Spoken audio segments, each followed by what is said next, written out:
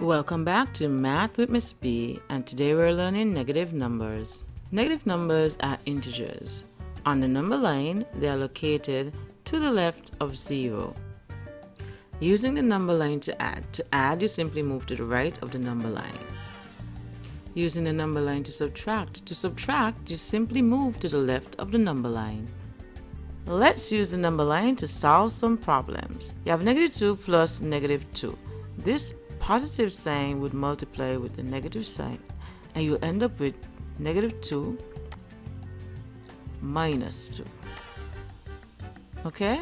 So anytime a positive is next to a negative number, it will give you back a negative sign, right? So now that you know what you have to do, and you move to the left when you're subtracting, you say -2 minus 2, you go 1 and 2. Your answer will be a negative number, which is -4. Alright, so let's try this question. 3 plus -5. Again, you have a positive next to a negative number, and it's going to multiply with that negative number to give you 3 minus 5. So we're going to start with 3, and since you subtract moving to the left, we're going to do that. So we're going to say 1, 2, 3, 4, 5. Okay, so your answer will be -2. Alright, and here is the last one, -3 plus 5. So we start with -3 and we add. When you add, you go to the right of the number line. And we're going to start with -3 here, and we're going to the right. So here we go. 1, 2, 3, 4, 5. Right? So your answer will be 2. This can be written in the other way. So you would have 5 minus 3. So remember, the signs to the left of the number is what is for the sign. So -3 is for 3 and +5 is for 5. So you can flip it around or switch it around such that you still have this as +5 and 3 as -3, and you get the answer 2, which is absolutely correct. Here are some helpful rules about positive and negative numbers. A positive number plus a positive number is equal to a positive number.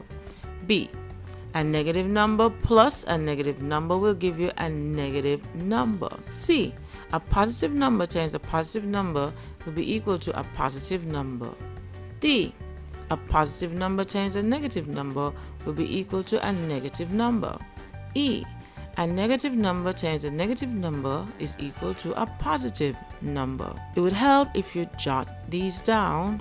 F, a positive number divided by a positive number is equal to a positive number. G, a positive number divided by a negative number is equal to a negative number. And H, a negative number divided by a positive number will be equal to a negative number. Here are some more helpful rules about positive and negative numbers. 1.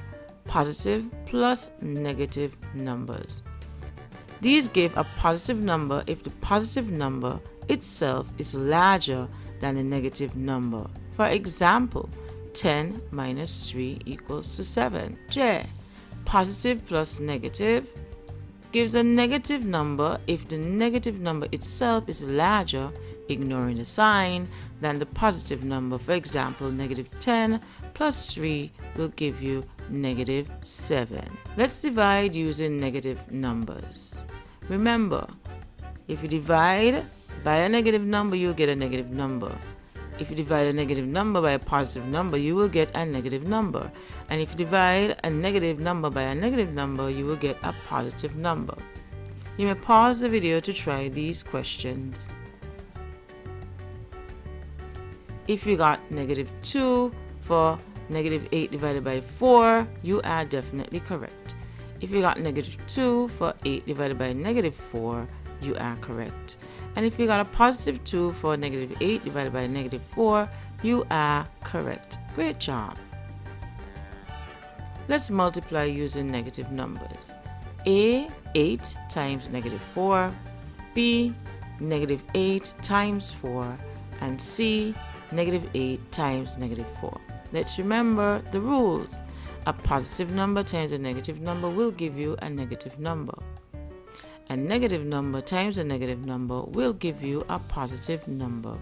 Good luck. You may pause the video to try this question. Great, so if you got negative 32 for A, great job. If you got negative 32 for B, awesome job. And if you got positive 32 for C, fantastic. Thanks for watching Math with Miss B. Bye, folks.